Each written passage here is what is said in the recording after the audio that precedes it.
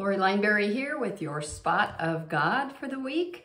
This week we're going to talk about love. We're going to talk about 1 Corinthians 13, which was the subject of Pastor Gary's sermon this last Saturday and Sunday. And so we're going to dig a little deeper into 1 Corinthians 13 and what is this love thing that is talked about in weddings where we think, oh, that's sweet. This husband and wife are going to do all these wonderful things for each other. But here's what scripture says about love.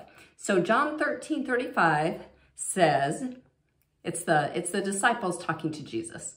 Teacher, which is the greatest commandment in the law? And Jesus replied, love the Lord your God with all your heart and with all your soul and with all your mind. This is the first and greatest commandment. And the second is like it. It is love your neighbor as yourself. All the law and the prophets hang on these two commandments. That's what Jesus said to his disciples. So I know we have the 10 commandments, but Jesus said, here's the thing, it's love now. And what does love constitute? Well, love is different than just an emotional response to things. It's like a state of being. So 1 Corinthians 13 is widely known to answer this question. It is an existence that is permeated and guided with the following. So I took 1 Corinthians 13 and they have a lot of it's not. Well, I turned those into the positive word. So here's the list of what 1 Corinthians 13 says that love is.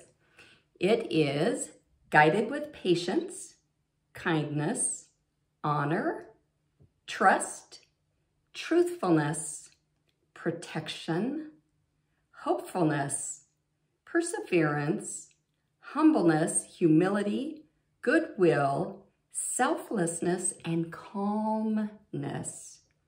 Love forgets past wrongs in all situations, in all interactions, and in all decisions all the time.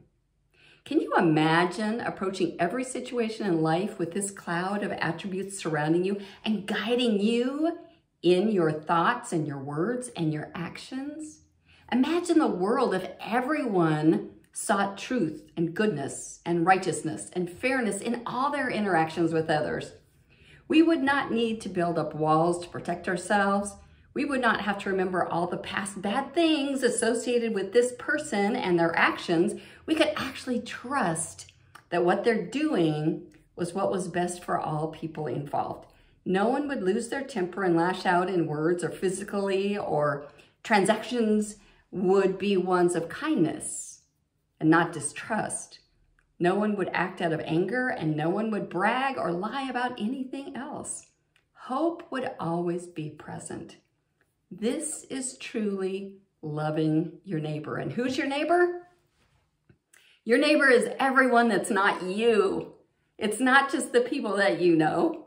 It's people that you don't like. It's people you don't agree with. It's people that don't look like you. It's people that don't act like you or talk like you or haven't made the same decisions in life that you did, haven't had the same opportunities.